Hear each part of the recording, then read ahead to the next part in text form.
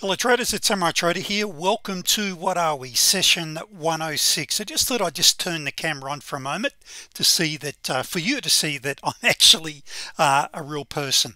So I'll leave it on a little while and we'll just see how we go. If I find it distracting, I'll turn it off. Now, one of the things that I get asked regularly is about my trading conditions and how I trade and my setup. I have 6 screens here. I have a custom-made standing desk, so I'm now standing at my desk here, and I've got a I just want to show you this because you don't know what you don't know. I've got a special stool made up here that I sit, or I use, whoops, nearly dropped it then. I use a draftsman's chair to sit down, so that way I can get sit right up nice and high at my desk. And so I've got then that custom-made little aluminium stool for when I'm not standing. I can then put my feet up. The other thing that I do is I'm just redoing some of my charts, and let me just turn this around a little. It's hard for you to see there, but this board behind me, I normally have it down when I run my webinars, but I just thought I'd put it up for today, so I'll readjust that so the light is not shining in your eyes. And what I like to do is just have my charts on there, just some of my various high probability setups, along with my chart book that I'll review every day. You see, trading truly is a pattern solving exercise, and so what I'll do is in a quiet market, I'll just go through my charts, just sit back, review my charts on the wall, just to remind myself exactly what I'm looking for. Then of course I've got my trusty trading journal, and so 240 page journal. I've now got over 70 of these, and so as I trade each day, I then take notes in my journal, just the good, the bad and the ugly, or any ideas that I may have. On top of that, I have a little stand here, a cork board, where I've got many of my trading rules and just other little abbreviations and little reminders and things that I need to be doing. And so I just have it there and I just review those as I'm trading. Now, what I don't do is I don't watch TV, don't have CNBC on, or can never be correct, I think it stands for. So I'm really want to be focused when I want to get into, if you like, the trading zone, which is really important. Now of course in a moment I'll quickly talk about a membership, but you get all of my charts and all of my setups, which you can print out. Many of my members, they go down and just get these printed out. I've got a color laser printer here, but recently, actually, because of the quality, I've been going to an instant color print place around the corner. But it's just great to review your charts on a daily basis, because trading truly is a pattern solving exercise. So let's get into this. So I call this the $1,000 a day challenge. Now it's interesting, I've been talking to my members about this, that I've actually increased my target from $1,000 to $1,500 a day, and I'll explain my methodology in a moment. We're going to look at the charts and look at a trading session here. I think, look, I can't remember, it was 20 minutes of trading after commissions up 1,500 plus, but I'll show you that and we'll go to the charts. But what I also want to explain to you is my trading philosophy. I believe get in, get out, get paid, but I've got a slide of that for you in a moment. Now if $1,000 a day is not enough for you, just increase the amount of contracts if you do trade. I trade 5 lots on the NQ. On the Russell or on the Dow, I will trade up to 10, but typically 8 lots. And I just look at the amount of funds that I need to commit for any one position. Now what I do cover in these sessions, you can apply to Forex, futures, stocks. It really doesn't matter. I tend to really focus on the NQ, sometimes CL. I do love oil, the Texas tea, and also recently very focused on the Russell. And what I look for in a market, as you will see, I'm looking for the waves. I want to surf those waves.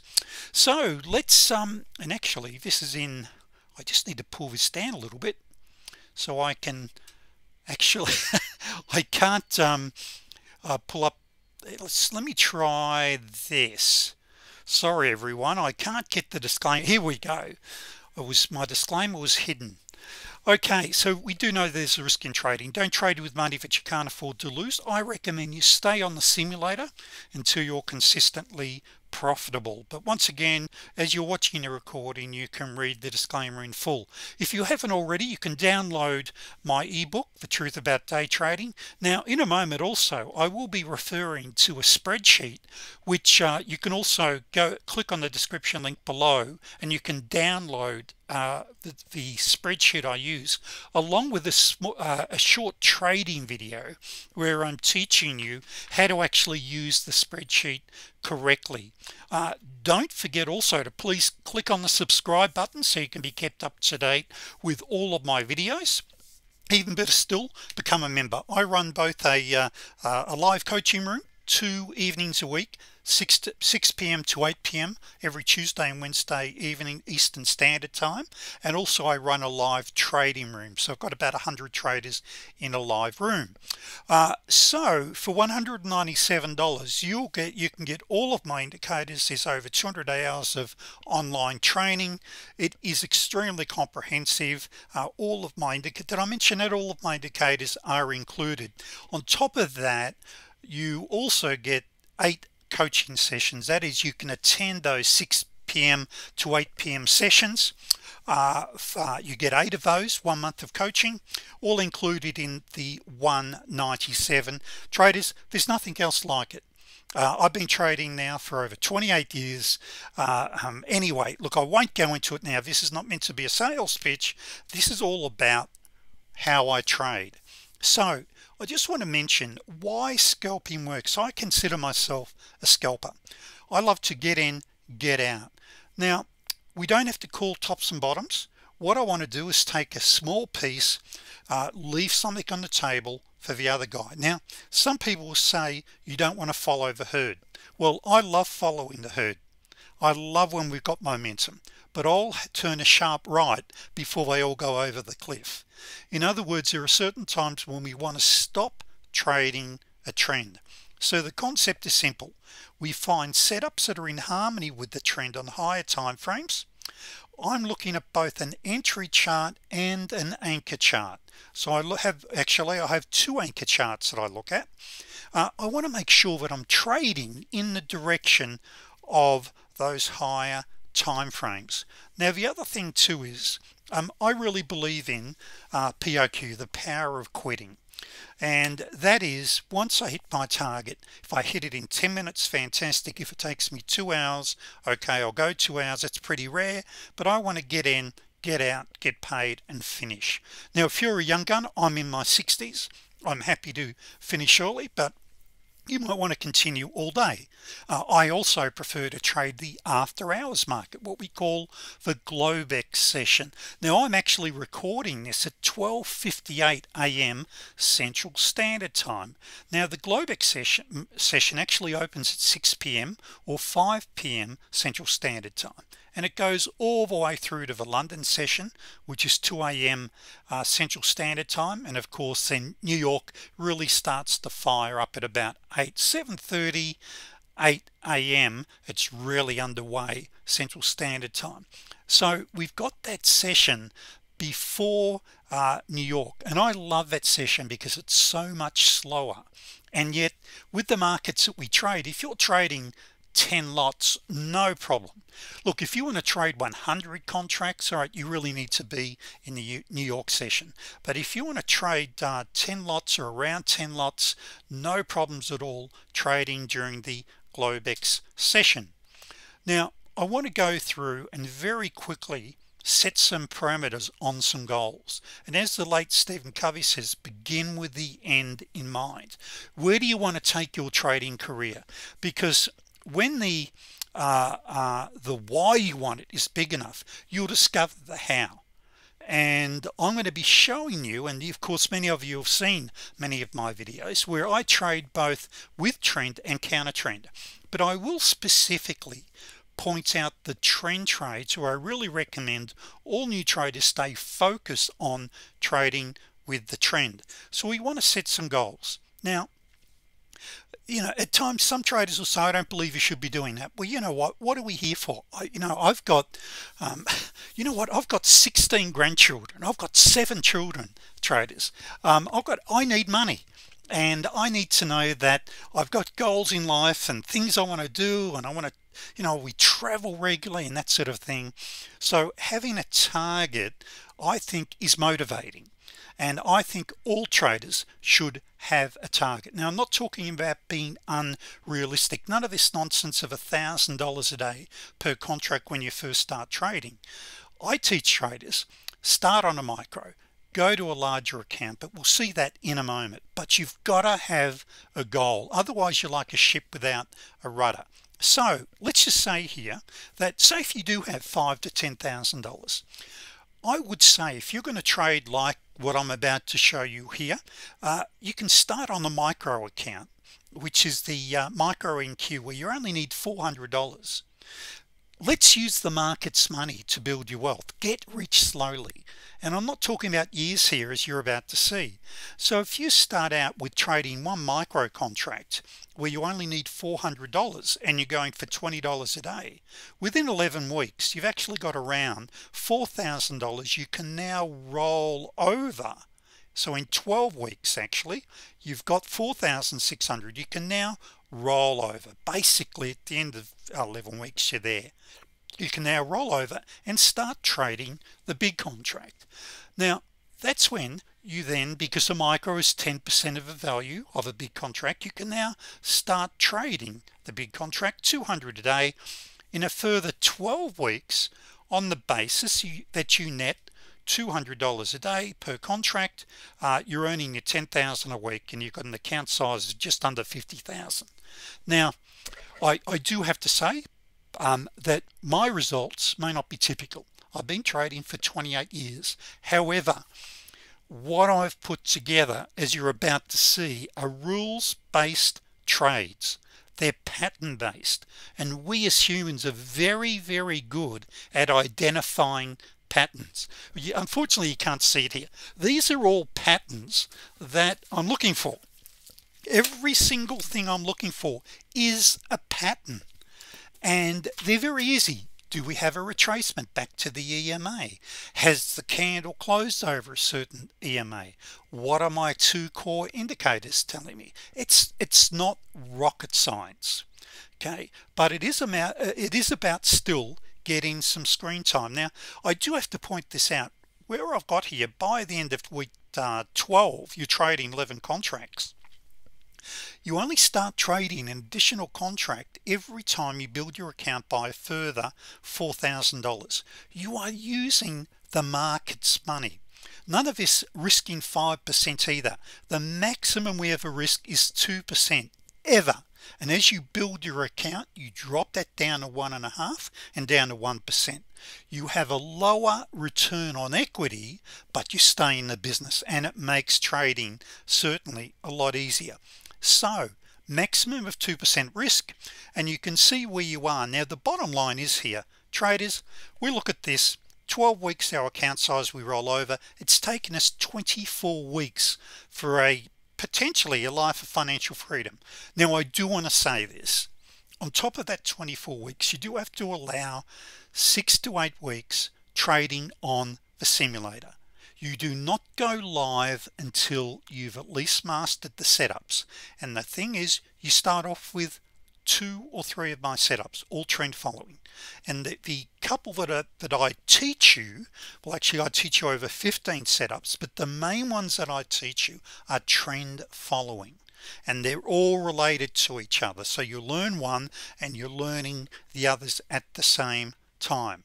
Now the question then is, how do we actually achieve 200 net after commissions and after losses per day? Well, here if we look at the 6-step scalps for an example, I'll explain what the step is when we get to the chart in a moment. Okay, you only need 4 of those a day after any losses. After any losses you only need 4 of those. Okay, that's all you need. And we get those from what we call good trending 34Bs, 55, 89s and 200 bounces. So here is the session that I'm basically going to give you a recap, and we'll go before the charts and after the charts, just so you can see what actually was happening before and what happened after. So on this particular one, after commissions is up 15.98, that was 12 minutes of trading. Now this is crazy trading. It was actually, look, a little too fast even for me. I'm a scalper, but you know, I like to be able to manage my trade on the charts.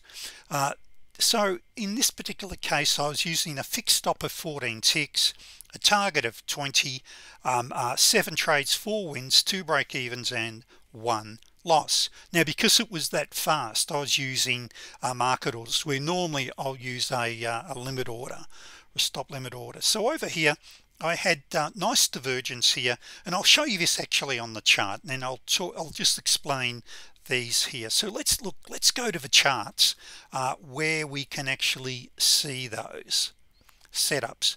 Now before we do this, let me explain exactly what I'm looking for from the right hand side. Now here I'm using a Renko chart. Now you can use a tick chart, you can use a range chart, a time-based chart. It really doesn't matter. I still use tick and I use Renko, but my main chart now is Renko.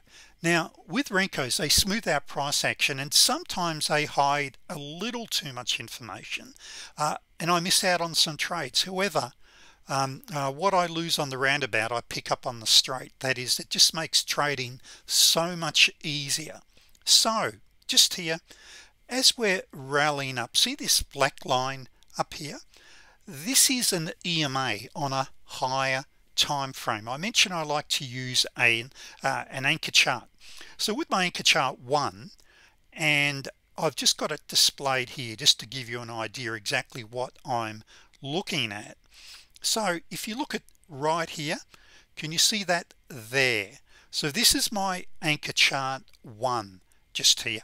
Now this is a no-brainer trade, and I actually call these a T12, and you'll find I throw lots of T's around. It just simply means trade, the trade type. It's a T12, very high probability. So in taking that trade, we're usually expecting price action to come down and bounce here. Now one thing we didn't pull up, and have I even got it in that PowerPoint?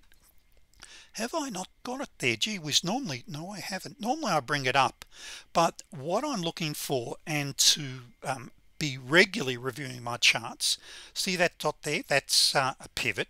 I'm looking for my pivots, the open, high, low, and close of the day, the Camarilla pivots as well, and the swing highs and swing lows, and the 89 and 200 EMAs. And so I've got them all on a cheat sheet naturally. So you're looking for these regularly. Why? You bounce off these day in, day out, dozens of times a day. So as we come back, this by the way is a 200 EMA. Whenever you're retracing back to a 200 EMA, always expect a bounce. We don't always bounce, like, well here we've gone through it slightly. However, regular as clockwork traders, you will bounce off the 200. And so just there, this would actually be, for members watching, this would have been a 3B. Now one thing I want to point out here, and I don't want this to go past 30 minutes. Whenever we take a trade, we always say to ourselves, do we have blue skies ahead? Meaning, what's in front of our trade? So we can see just up here, we've got a pivot. Just like up here, I've got a major EMA. I know that these act as price magnets. So there's a very good chance we're going to bounce off these levels. So what that means is, if I took this trade, I would want to be at break even or taking profits at that level. And here's a little reversal here straight away. Now one thing I failed to mention is these Renko candles, these are 4 tick Renkos, which means from the low to the high, that's 4 ticks. So each step, as I call them, is worth $10. Now you can trade a 4 tick during the Globex session 95% of the time. but once we head into the London session, we might jump up to a 6 tick. As we go into the New York session, we're usually going to be up to the 10, 12, or the 16 tick. I just don't like really the really fast markets. I call the New York Open the killing field. So you just want to be really cautious in crazy markets. And also what it means is the higher the time frame that you're trading, the larger the stop loss that you need. And that just reminds me, one thing I meant to show you here was the effects of, because you'll see in a moment, for once you get your feet wet and you're into it, $300 a day, you got the potential there within 8 weeks of hitting your $12,000 a week.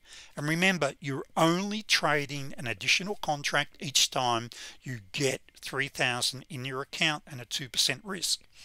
The reason I bring that up is that, as you're about to see, we get trade after trade. Now that one there, that one there was a no-brainer. Now what I was about to say was, I will usually go for a fixed target of 7 steps going to break even at +5. Okay, so just here I would not have been in here till up here 1 2 3 4 5 6 7. So I would have got my $70 per contract out of that trade. Now I come back down. Now I've got another trade. For members watching, you can see there we've got a T10. So we'll go long. This is a danger zone at the moment, though I will say this, it is a bit of a danger zone because well, we've made a higher low. So no, look, we might be all right. I just can't remember what happens. We are probably another 10-15 minutes before I take my first trade. So up we go. So that was by the way, that was it was a T10 and a 3B. Here this is a no-brainer.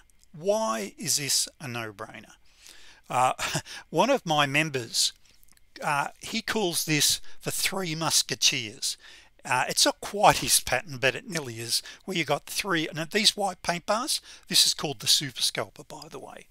So if we were to take this trade, see this up here, that would be our target, right? So there we romp it in and we now get a bit of a bounce again. Okay, let's sit this one out as we come back. I think we get a trade. Now this one here, this is a no-brainer. This is one of the 34Bs, so we would take this. I'd be after my 7 steps.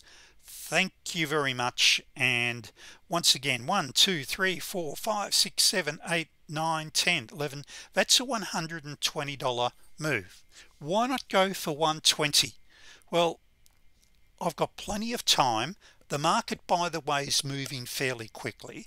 On my dome, my matrix, it automatically sets my stop loss, automatically has my break even, automatically has my target.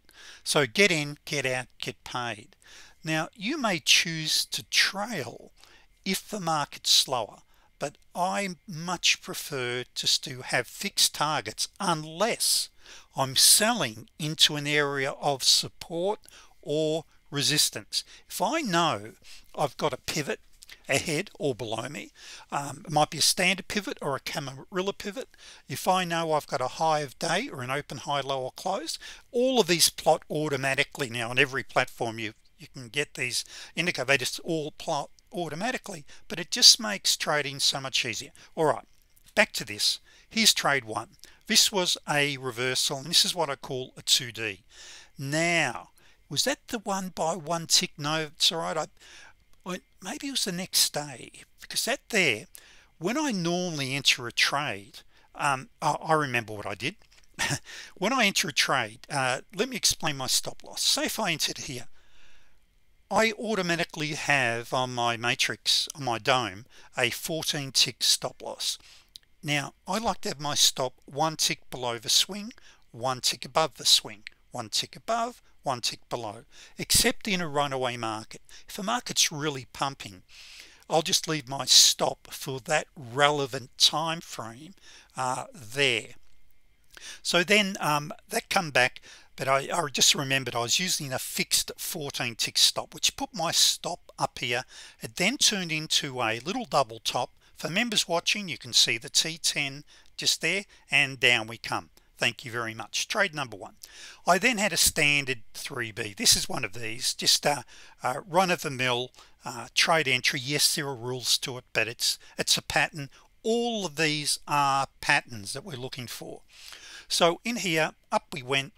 Now here, if I remember correctly, 1, 2, I wasn't quite out of that. I think I was targeting the high of day here, and I can't remember what I was doing. I think I was going for the high of day.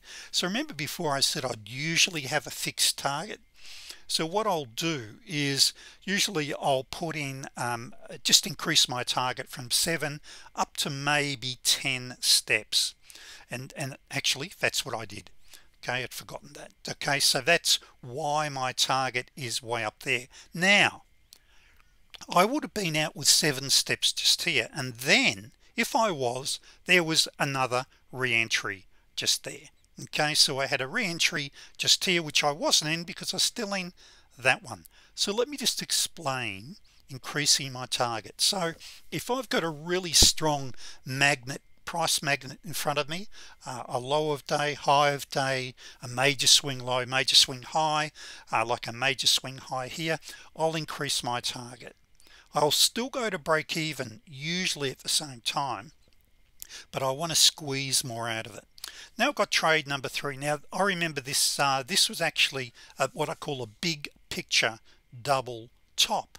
Now a big picture double top here, traders, is when you look at your anchor charts here, and this is only looking at the anchor, I call it the anchor chart 1, and you can see there it's much more obvious that I've got a double top. And thank you very much.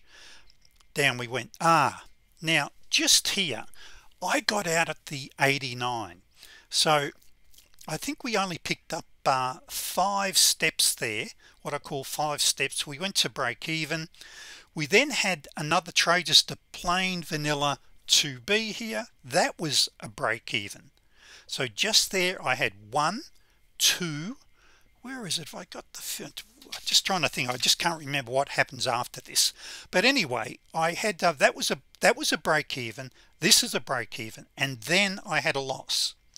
Let me define break even for you. Break even is once I hit 5 steps, 1, 2, 3, 4, 5 from where I enter, that is, automatically I go to break even plus 3 ticks.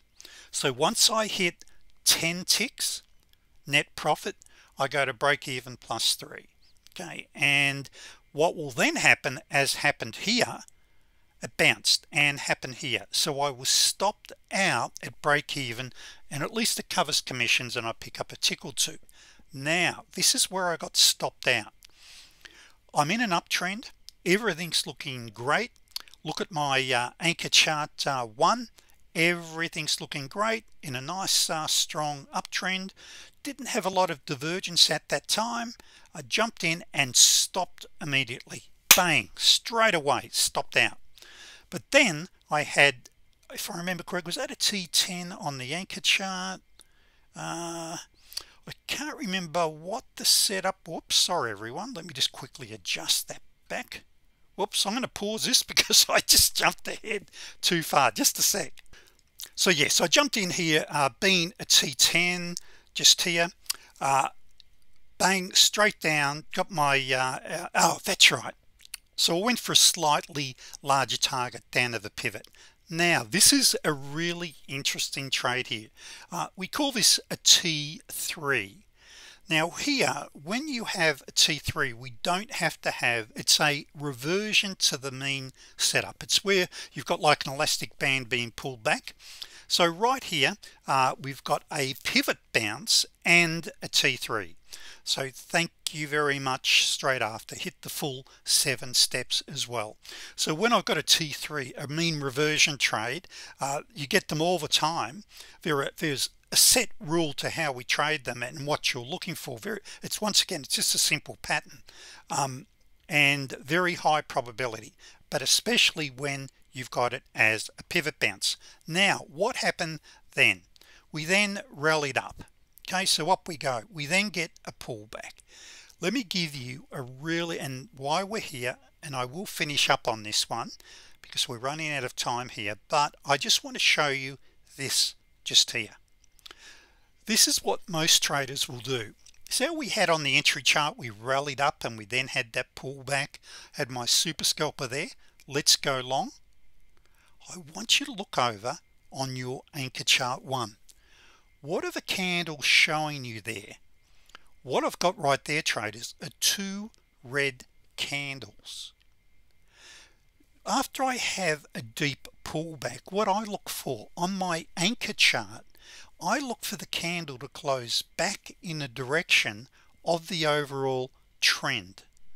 What that does is gives you a confirmation, because on the lower time frame you get a little ripple. Oh, let's jump in on this one. This is looking great. Higher high, new higher low, and bang, stopped out straight away. Okay, so by doing that, it keeps you out of so many losing trades. So I've got a bug attacking me here. So just there, that was also known as a 2B. That's another 34B. Now the thing you've got to get used to also doing is, here's what I just do. Just very simply, I'll scroll my charts down like this. What's in front of me? Do I have blue skies ahead? And I just remembered, I just turned off the open, high, low and close for the current day. In actual fact, let's go and quickly look at where we are right now. So we go and have a look at this right now. So this is once again, and this is 115. You get it like this all day, all night for most of you in the US. But here you've got here once again, what can you see here, traders? Well, for a start, T3 once again, we won't go into that, just a plain vanilla. Look what happens to price here. It pulls back. We're hitting the major EMAs. Down we come, we pull back. What's the probability? We're hitting the major EMAs again. Thank you. Now we form a little, we call that a bet the farm, and down we go. What's that there? We got a 34. We get a pullback. What's the direction of our EMAs? We're in a downtrend. Away we go. Now you can look at this and say, oh, I'm cherry picking, but traders, this is live as I'm speaking. This is just the run of the mill trading that we have now. This is where then you have a danger zone. Let me just give you another little tip, because you just had another T3 just here. When you have, and you can see just there, I have 2 pivots right there. I have a standard traditional central floor pivot, and I've got an S1 from the Camarilla pivots. Be careful of whenever you're selling directly into a pivot. Why? You bounce off them all the time. Now what if we were up here? That's fine, because we've got room down to the pivot. Let's get to break even. If we punch through, great. If we don't, we've locked, we're at break even, we picked up a few ticks, and we can live with that. So be very, very careful whenever you're around at the pivot. Now as we pull back, what are we expecting up here at the 200? Guess what? That's called a 200 overshoot. I look down here, I've got a wee bit of divergence, and now we've got complete divergence. We've now got our short. Now with that also, let's pull up the anchor chart 1. Let's have a look at that. Okay, so see on your entry chart you had a wee bit of divergence there. So see how you made a higher high just there, you made a lower high. Divergence on your entry chart is the weakest form of divergence. What you want to see is divergence on your anchor chart. Whenever you cross, sorry, I'm getting attacked by a bug here, but whenever you cross your 200 EMA, that will quite often identify the start of a new trend. So you've got to be very careful around the 200. So here we had what we call a I call it a T19. Probably 80%, 90% of T19s you bounce off for 34 EMA.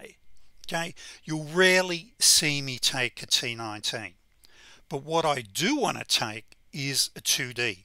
Look at my MACD dropping away like a rock there. look over here at the MACD on my anchor chart. Can you see that there?